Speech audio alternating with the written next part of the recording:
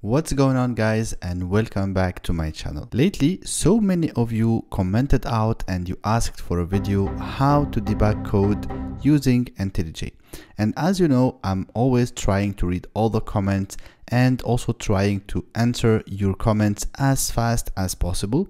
So now here is the answer for your comments. In this video, we will see together and I will walk you step by step how to debug code using Intellij, and I will show you advanced debugging with Intellij. Before we start, if you're new to my channel, just go ahead, hit the subscribe button and join us. And of course, don't forget to join the community on Discord and on Facebook group, so you will be part of the greatest community that we are building right now, where everyone is helping everyone. If you have any issues, if you have any problem with your code, just feel free to drop a message, drop your screenshots on the Discord server, and you will absolutely find someone helping you, including me. Also, Discord is one of the best places where you can suggest video ideas, and I'm always checking that and trying to see everyone's comment and everyone's feedback, and you are my source of inspiration and my source of motivation. I will always try to answer your requests and create your videos and all the videos you are asking. And last but not least, I also want to invite you to join me on my website, where you can find so many useful and premium courses about how to learn software engineering, especially and mainly using the most famous framework on earth, which is the best framework for me, the springboot framework. Also, there is something really big is getting cooked right now, and I want you to be part of it. So don't miss the opportunity and subscribe and create your account on my website, so I will notify everyone by email. So now, with no further ado, I wish you happy debugging.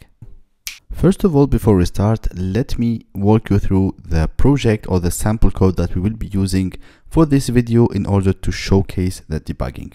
So here we have a simple project that will manage students. So here I have my student object, I have my student DAO, service, validator, and the controller. So briefly to walk you through the elements, so a student is characterized by an ID, first name, last name, grade, and also we have a date of birth and a list of hobbies. Then we have a student service. So this student service has a list of methods like create, find by ID, find all, and also display student grade. So these are just like a simple methods. And then we have our student DAO service here, or student DAO class. And if we go there, we see that we have a method create, get by ID, and find all. Then we have our student validator, which is used in the student service right here. So if you will go to the student validator, it's just a simple validation class with a simple validation method called validate student, and it takes a student as a parameter, and then all we do is just check if the element or the mandatory fields that we defined in the student object are there or not. So for example, here it's just checking the first name, and if the first name is empty, we just return an error message or a message telling that type first name, type last name, and so forth. So it's just a simple application. Nothing is complex, nothing is complicated. It's just for showcasing and focusing on debugging. So absolutely, this application has, or this sample application has some bugs, and we will see how we can find out these bugs. So this is the project. Now let's move on and let me show you how to start a debug session, how to start debugging and use this powerful IDE Intellij to debug your code. Now let's see how we can start a debug session. So first of all, if you go to the view menu and then tool window, and you have a menu here called debug, if you open this one, you will see this pop up right here. So here it says to debug your code, do one of the following: whether click on the run icon in the editor getter, or select debug in the editor context menu, or launch a run configuration to start a debug session. So let me show you an easier way. So here, this is our main class, which is buggy application. So I already called the application buggy application because this is the purpose of this video. And then if you click on this play right here, you see run the buggy application or buggy code application class, or debug the buggy code application class. So this is the first option.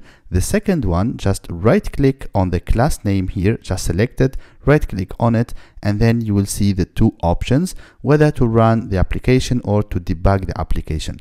The third one is from here, you have this play button or this debug button. But before we move on, let me show you how you can have the same UI and the same look and feel as I have in my IntelliJ. So for the next, when you do it on your own, you will not be confused and maybe you lose a little bit the layout and so on and so forth. So to do that, just go to IntelliJ and then settings.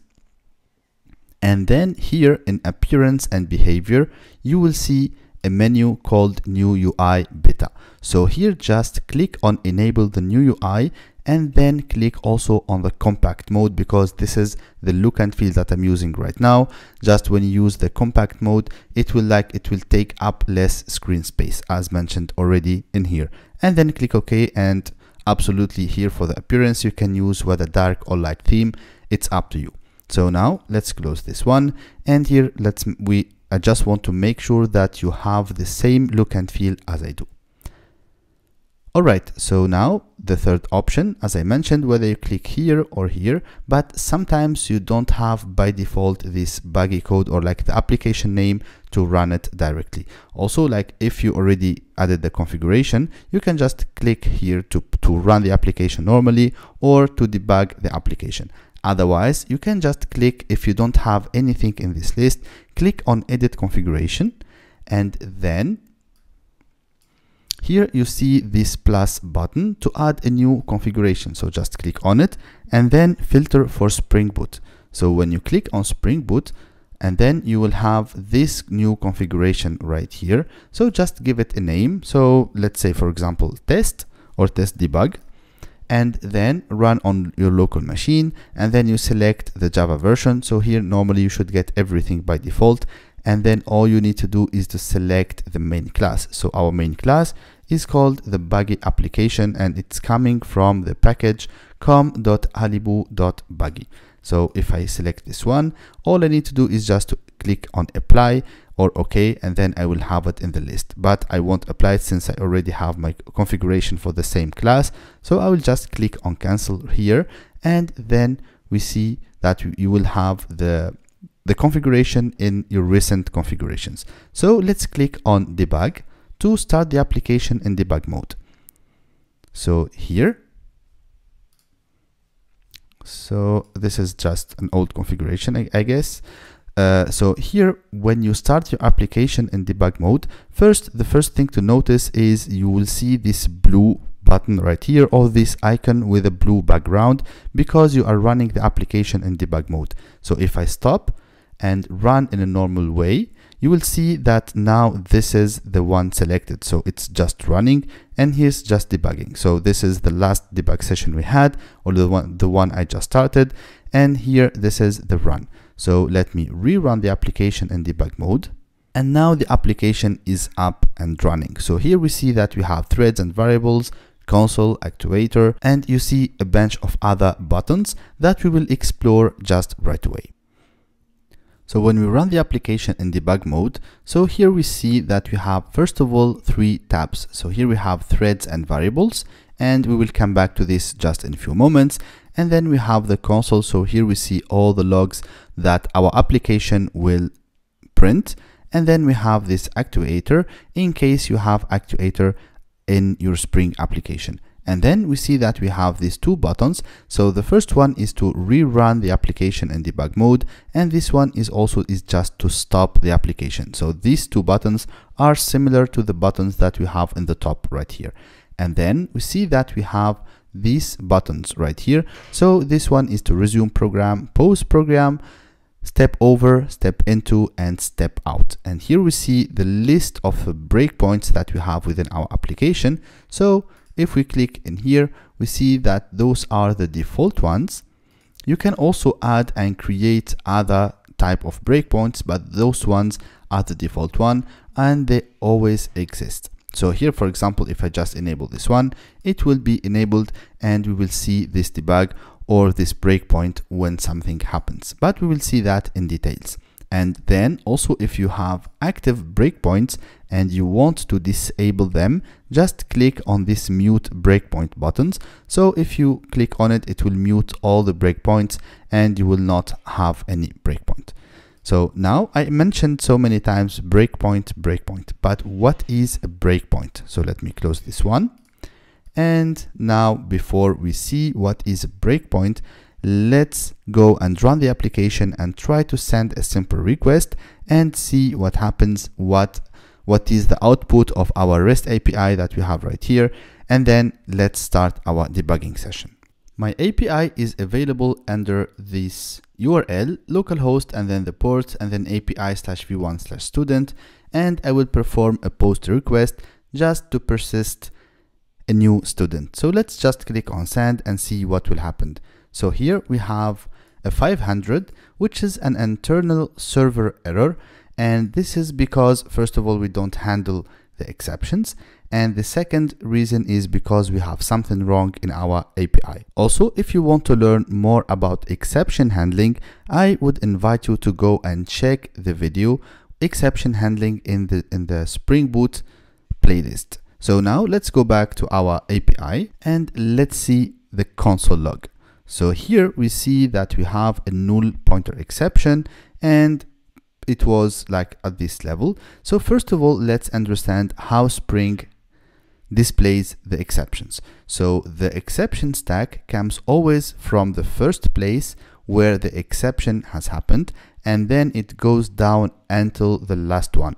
So here we see that the last one is the student controller. So if I click on it, and then it will take me to the save method, and this is the endpoint that I just invoked to try to create a new student. And then if I go a bit up in the exception stack, so we will see that this is coming from the student service, and then we have the student validator. So the student service is making a call to a validator.validateStudent, and this is the method that we saw together right here.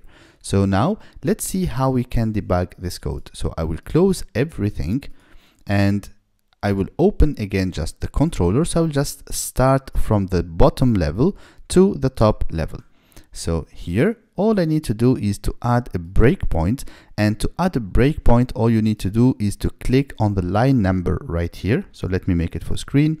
So when you click on the line number, it will add a breakpoint. And here you need to be careful. So for example, if I try to add the breakpoint to the line 27, we see here that it's not applicable because here it's just, there is no executable code that can be found on the line 27.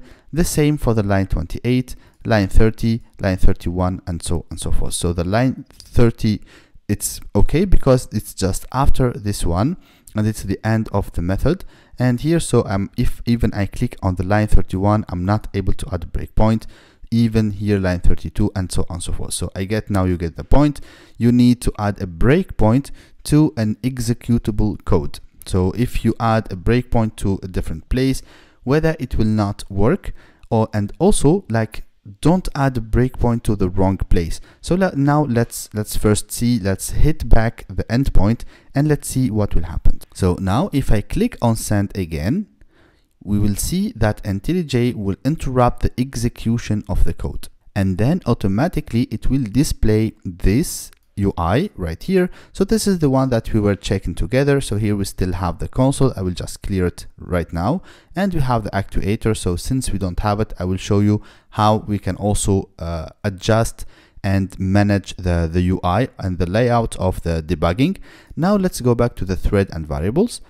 So here we see that we have a bunch of variables right here. So first we have this variable layout, and here we see this. So this refers to the current class. Okay, so the current class is my student controller, and inside this I have a service. So here I see all the fields, or all the global fields of my class, and here I have only one, which is the service. So if I open the service, it will also load all the dependencies that are inside the service. So here I know that in my student service, I have two fields. One is the student DAO, and it's called DAO, and the second one is the student validator, and it's called validator. And as you can see here, it's DAO equals student DAO, and validator is student validator.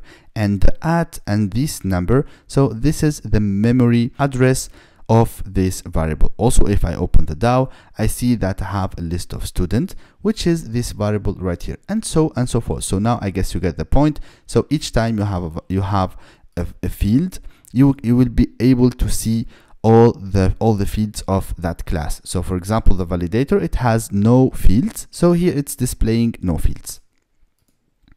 And then we see that we have now a student, an object student, or a variable called student, and it's annotated with the P. So P refers to a parameter. So this means that this is the student parameter that I'm getting right here. And then within this student, I can just expand the student object, and I will be able to see all the fields that I have inside. So for example, I have an ID which is null, first name which is Ali, Bo Ali, and grade which is 1, and these are the same variable that I sent from Postman right here. So first name, last name, grade, and date of birth. And then we see again the service, and so forth. So this is the service, and here this is the watch. So here we are watching over the service, and I will explain this watch later on. So now we have these buttons right here. So let's explore what are the functions of each one. So the first one is just to resume the program. So for example, if I found out, or if I made a wrong breakpoint in the wrong place, or if I missed something, or like, it depends what is the scenario, you can just click on resume and it will move on and resume the program unless it finds a different breakpoint. Okay, so for example, I will just make this as a test, or like a small test just to show you. I will add a breakpoint in line 16 right here. If I resume the program, it will resume from this point, but if it finds another breakpoint in the call stack of my program or of my application, it will also stop at this level. So here after this breakpoint, I don't have any other breakpoint. Now if I click again on resume program, the program will resume the full execution. So I will remove this one, and then I will go back to Postman and send again the request. And let's continue exploring the functionalities. So here we have the next button, which is step over. Step over means that I want to pass to the next instruction. So here, like assuming that I have line number 1 and line number 2, line number 3, like I mean line of codes. So step over will move from line to line. So here, if I click on step over, it will directly go to a different class, which is the invocable handler method. So this is the place where the exception will be caught by the framework or by the JDK. So this is not our goal right now. So let's just resume the program, because here just after this create method, which makes a call also to the service, and the exception is happening right here. So that's why after resuming, or after stepping over this line, we just went to the exception or to this class. Okay, so now I will resume the program, and again I will send back the request to have my breakpoint again. So now we have the next button, which is step into. So this one is super important, because for example, when you are debugging, you don't need to have breakpoints everywhere. Okay, so you can just debug, and each time you encounter a method and you want to see what's happening inside, all you need to do is to click on this button right here, or also you can see the shortcut for it, which is F7 for example, and you can step into. So when I click on step into, it will directly go to the definition or to the code of this method. So here it will go to the service.create, so it will step into the method called create. Okay, and now we see that we are at this level, and again when we move to this class, we see that we have all the variables of this class. So here, if I expand this, we see that we have DAO and validator, and before that it was the student. Okay, and we have also the watchers, which is here in this case the DAO and the validator. All right, so now let's see if I want, for example, to step out of a method. All I need to do is to click on this one, and it will step out, like it will resume the execution of this method and step out of it. And of course, since we have an exception because we have a wrong and a buggy code, so it will step out of this method and goes to this one. So I will just resume. And now let's go and let me show you other options and the magic of debugging. Now let's change the breakpoint to the service, and I will remove it from here, and then I will go back and send again the request. And now let me show you something which is really important to know about debugging. So here what we have this call to this method, and we have the student object. So for example, if I want to perform some operations or like to write even some code on my variables, or like invoking my code and my services and so on and so forth. So IntelliJ allows us and give us the tool to do that. And this, for example, if I select this student variable or even this validator or any of the code, so let's say for example student, and then right click, and then you have evaluate expression. So if you click on evaluate expression, so let me make this one a little bit bigger, and then you click on evaluate, you see it will evaluate the value and this expression. So for example, I can do .get first name and then click on it. So here we see that we have the result, and it will return the value or the evaluation of this code that I'm writing. For example, if I want to try if I can transform this to lowercase or to uppercase, I can perform all the code that I want without a need to change the code itself and test again and again and again.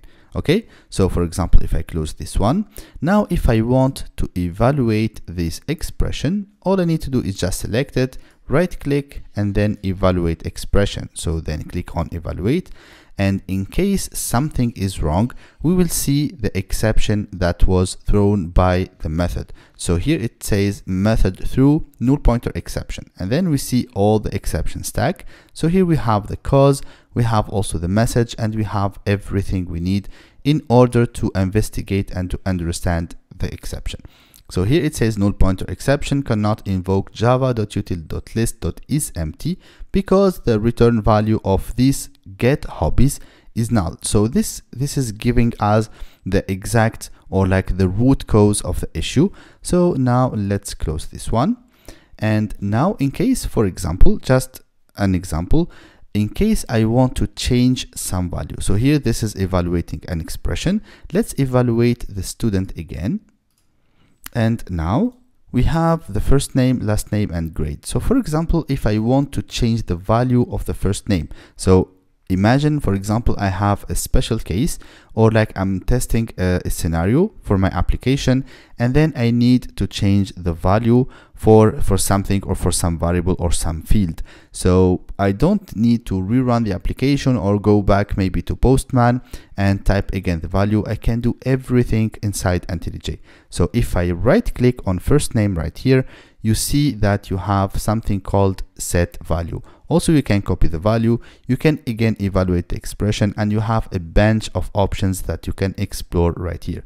So if I do set value and I call this one John, for example, and click on OK and then close. So here let's go back and see the impact. So we see that now the first name is John and it's no longer Ali. Also, you can do it from here. So if you expand and then right click and then set value, and here for example if I change it to John Doe, you see that the value of this last name also has changed. Again, to make sure, you can evaluate the expression, evaluate the student, and you see that the first name and the last name has changed. Okay, even on Postman you sent Ali and Bo Ali, but on IntelliJ you can change everything.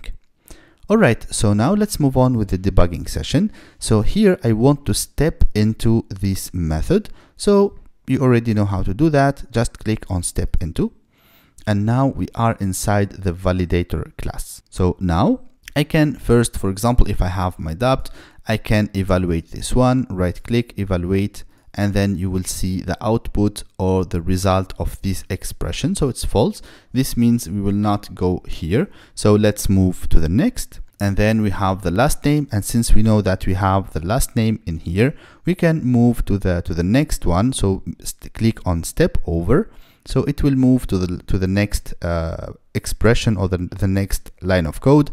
And then here we are testing the date of birth. So for example, if I want to evaluate this one, just again right click and you can perform anything you want. So here it's just are checking if it's after, or for example, if I want to get anything or like to do any operation on the date, for example, to get the day of week, day of year, and I just can do that, write the code, type it, and you will see it right here. Okay. So the day of year, the date we passed represents 315. So let's close this. Now, if I do step over, we see that even here I don't have the issue. And now if I try to evaluate this one, right click, evaluate expression, and then click on evaluate, we see that the null pointer exception is happening at this level. So now I can resume my program and then I can fix the issue. So now to fix the issue, all I need to do is just to whether like I need to do a null check, of course, or just use a tool or like use a utils class to do that. And in order to fix this, let's just fix it together. We can do collection, or we can use collection utils dot is empty, and then we can pass the list. So this is empty method. Let's restart the application and let me show you what's happening inside, or even let's go and check directly the code. So this is empty method from the class collection utils. It will return if the collection is null or the collection is empty. So if the collection is null or empty, so the result will be true. Otherwise it will be false. So here we have our null check and we will no longer have the null pointer exception. So let me go back to Postman and send again the request. So let's click on send, and now let's evaluate again this validator. And also you have it in here, like if you click on these three dots, you see also evaluate expression. So if I do validator.validate student and then I pass my student and click on it, we see that we have one result, hobbies are empty. So this is the result of, or this is coming from here. So from the student validator, because the hobbies, we passed an empty list. Now, if I go back to Postman, we see that we have no longer any exception. We don't have any logs like or something like that, but the API is not correctly implemented, because even with an exception, we have a 201 created. So this should not be the case. So this we can maybe fix it later on, but let's continue focusing on debugging. Also, one of the most powerful features of debugging is something called conditional debugging. So, or conditional breakpoints. So this means that I want to have a breakpoint right here, or I want this breakpoint to be hit only if it fits a specific condition. So for example, I want to hit the breakpoint in this line only if I get student.getHobbies is null. Okay. So here, all I need to do is just right click on the number or on the line number right here. It's just not a simple click, or a simple click and then do right click on it. So here you will see this small pop-up, and first you will see that if you want to enable or disable the breakpoint, and then if you want to suspend it or not. So it's not suspended, and then we can also add a condition. So the condition, it's just a Java statement, as always, just Java code. And here, for example, I want to hit this breakpoint only if my student dot get hobbies equals null, for example. Okay, and then click on done, and you will see that the icon of this breakpoint has changed, and now we see that we have this interrogation mark. So now if I run the code again, and click on send, we see that we hit this breakpoint, and the reason why is just because the hobbies is null, okay, or the list of hobbies is null. So now let's just change this condition and let's see if we are able to hit the breakpoint or not. So here, instead of get hobbies, let's say get first name.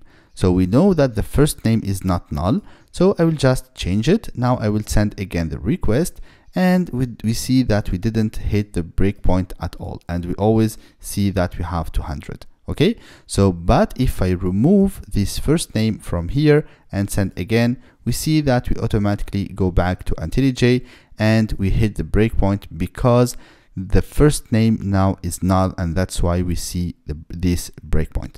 So like this, you can even refine your breakpoints and have conditional breakpoints in case you don't want to just have a general one and you want to see the breakpoint, or like when you want to hit it only if you have a specific case or specific condition.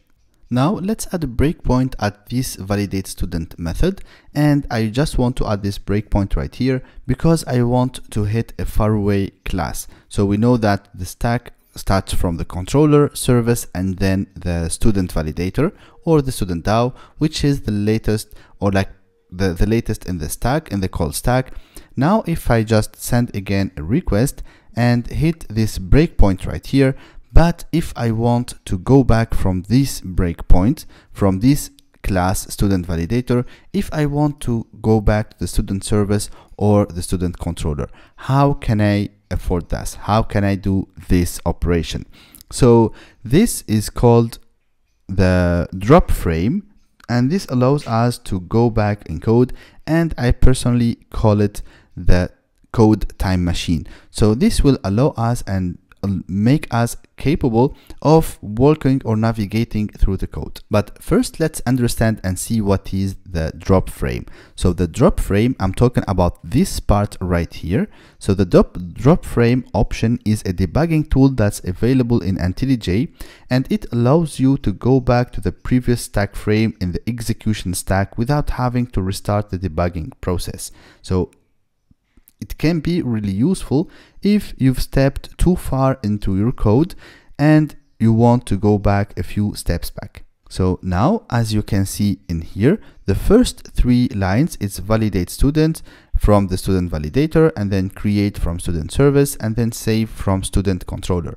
And the stack of this drop frame starts from the bottom, which is the first thing that gets executed until you hit the current class or the current breakpoint you have. So here, if you just go back, you see that we have do dispatcher, do post, service, and so on and so forth. So even if you want to understand how the Spring framework works, or how your class or specific program is running and what is the call stack, all you need to do is to add a breakpoint somewhere and then just follow the drop frame. So now, as I mentioned, we are in the student validator, which is the selected one. So for example, if I want to go back in time and start my debugging from the student service, all I need to do is to click on this one right here. And now we see that the breakpoint, so we don't really have a real breakpoint, but debugging is from this step. So if I do step over, we see that we are able to move to the next part. Okay, so now I will just resume the program, and I know that I removed the first name, so I will bring it back and send again the request. So also I will go back to the student service, and if I do step over, we see that we are moving to the next step. Okay, so now if I resume or if I go back to the student service, I can even add my breakpoint here or step over, and so on and so forth. So this drop frame right here will allow you and help you navigate through the code and see what's going on a different class call stack.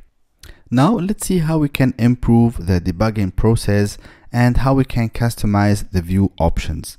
And now here in IntelliJ and in this debug view, you have this button right here called layout settings, and here you can select what you want to display and what you don't want to display. So here, for example, we see that we have frames, variables, console, threads, memory, actuator, and so on and so forth. So here we have the actuator, we have also the variables right here. So for example, in case I want to remove the actuator, all I need to do is to uncheck this one. So I no longer have the actuator right here. Also, there is something important, so which is using the memory view. And here, if you click on the memory, you will see that we will have this view right here. And since we don't have now any classes loaded, so just let's click on load classes, and here you will see what are the classes that occupying the most of the memory. So within the memory view, you can it can provide a real-time update on the memory status of your program during the debug process. And to enable this one, as I mentioned, just go here and click on memory. And then you will be able to see how much memory is being consumed by each object in your program, as you can see right here. And this can be really useful when trying to track down especially memory leaks, or if you want to optimize your application memory usage. So here you can just detect easily and in a fast way what are the objects that are consuming the most. So now I will just remove this memory view. And again, you have also the option to restore the default layout, which is the default one proposed by Intellij. And also, like, you can play with the different with the different options, or like the layout that you want to have for your debugging sessions. So that was it for this video. Thank you so much for watching. And again, I want to remind you, don't forget to subscribe to the channel and be part of our community on Discord and Facebook. And finally, just go ahead and subscribe to my website and wait for the biggest announcement. Thank you so much, and don't forget to share this video with your friends, and also comment out what is the next video that you want to see. Thank you so much, and see you next time.